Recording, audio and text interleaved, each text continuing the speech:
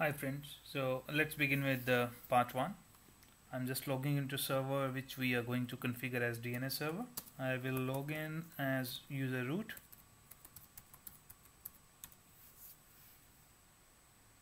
Okay, we are on the server now. Let's check IP configuration, which I have already done.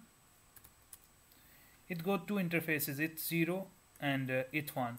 On it 0, if you see, I have used IP 90.10.10.20, which I discussed in setup detail section. And ignore this IP. This is IP which I'm using for my as a broadband connection. I have just configured this interface so that I can download the packages from internet. Okay, so first thing which we make to sure that we are using a static IP for your DNS interface. As in this example, it's 0 is my primary interface. I will just grab keyword boot proto. If you see it is set to none, it means it is not using DHCP. None or static, this means they are not DHCP. So that is the first thing.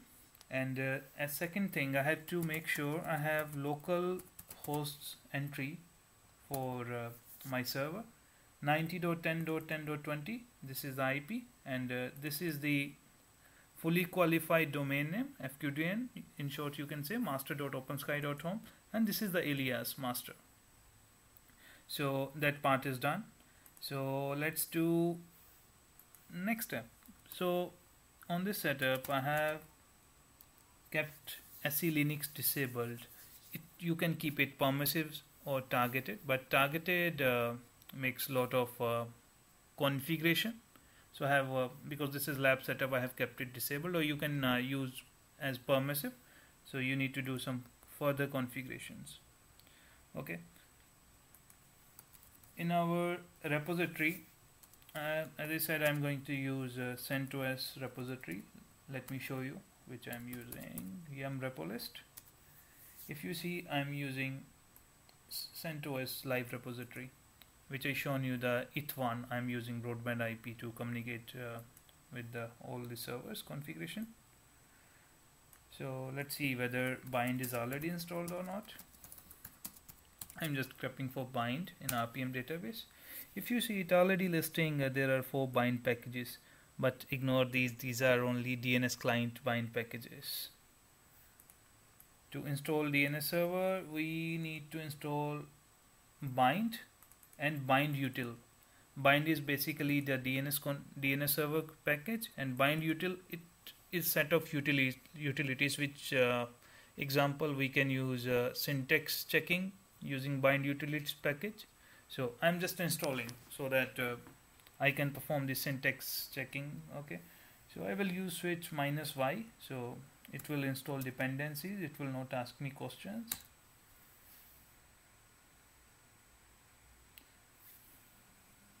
So installation is going on now. It is downloading the package, and later it will install the packages. That's easy. Okay, packages are installed. Let's verify whether the packages are installed properly or not. RPM -qa bind. Okay, if you see, this is the package bind 9.9. So we got bind version 9.9.4 29 on this particular server, and these are the bind util packages installed. Okay, that's good. So as next step, we will enable DNS IP to accept the DNS request. Okay, for DNS server, the main configuration file is etc named.conf. Okay, so this file is owned by a root user and its group is named. So let's modify this file so that the purpose to modify this file is to make sure DNS IP is accepting request from outer world. So I'm just doing vi to this file. Let me use vim so it will be easily understandable to you. Okay, if you see here, currently listen on port.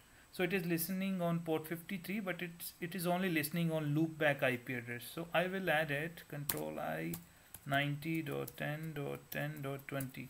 So what it means, it will listen on port 53 with IP 90.10.10.20 along with localhost or loopback IP. So allow query. What allow query mean? Which client can query using this DNS server? So here I will remove it from localhost to any. Any mean any client can make a query using this DNS server. Okay, that is done. Let me save it. Okay, so for verification, I will do one thing. I will grab the keywords which I just modified.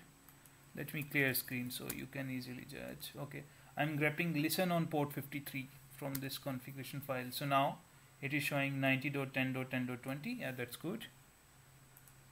Then I will see whether the allow query that is properly updated or not. Yep, it is any, so it means it's good.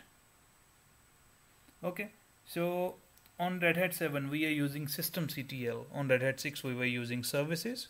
So only difference is we will be using systemctl commands. So let me enable this named service, or if you want to see what is the current status of this service, systemctl status name.service.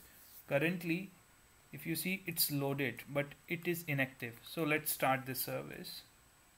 So simple, I will replace status with start, or basically I have to enable it, I believe. Okay, let's enable this service. Yeah, it's enabled. If you see, it created a symbolic link.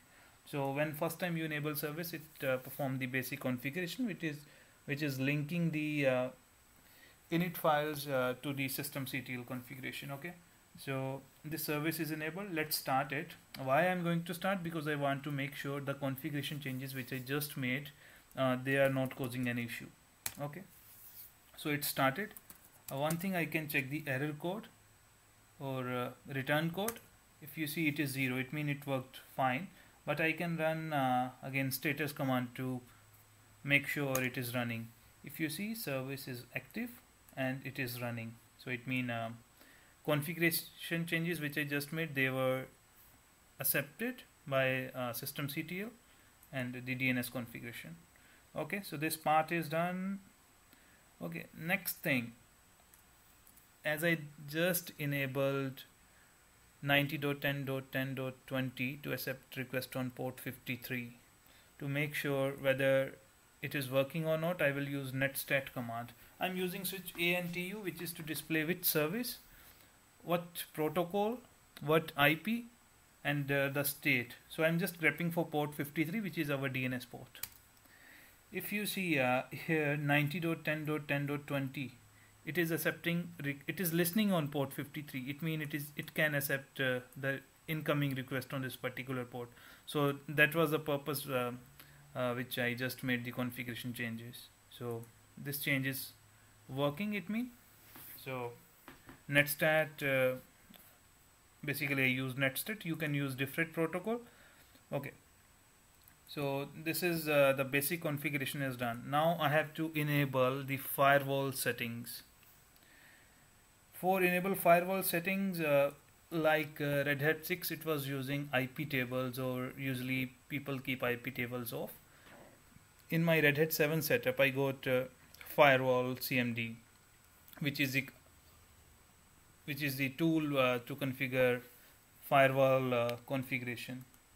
If you see, I'm going to use command firewall CMD. -- zone is public. Public means anyone. -- add port 53 on TCP permanent. So I'm going to use add a rule on port 53. Anyone can send request, or the server will accept connection. Okay, enter. It is telling success. It means it added this configuration. And I'm going to do UDP, because DNS server basically can accept request on TCP as well as UDP. So I am adding second similar configuration for UDP protocol. Okay, it's added. Now the main thing which I have to do, I have to reload the firewall rules. So that's a command, firewall-cmd -- reload. Okay, if you see the message is success, it means the rules, the changes which I just made, they are working. To test the changes whether they are working properly or not, we can use Nmap. So the beauty of Nmap tool is that it can test both TCP or UDP connectivity.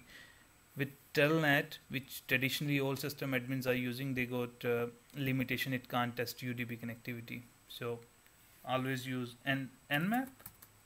If you see Nmap is not installed, let me check which Nmap. Okay, Nmap is not installed, no issue. I'm connected to internet. I will install it right away. Yum install -y nmap, enter. That's a small package, only a couple of KBs. It will be installed quickly. Okay, good. So nmap is installed. Let's check which nmap. Cool, nmap is installed. So first we will check TCP connectivity on our DNS port. To do that, nmap -p is for port number, port 53, then your DNS server IP, enter. So if you see the result, it is saying port 53. If you see this bit, port 53 TCP, state is open, so it means it is open and it is accepting all the requests. So network connectivity is fine on port 53 for TCP protocol. Okay, let's test for UDP also. So same command, only difference here I have added -su, u is for UDP, enter. If you see same status, only difference it's UDP, state open, cool. UDP is also working, and here TCP was working, which we already validated. It means our network connectivity is good. Okay friends, so this was part 1, and we will jump to part 2. Make sure like you understand the basic configuration which we just did, and in part 2 we will configure the DNS server, and you can I have added that part 2 in different videos, second video, so you can just search with part 2. Thank you mates, and see you soon. We will discuss other things in part 2. Thanks a lot.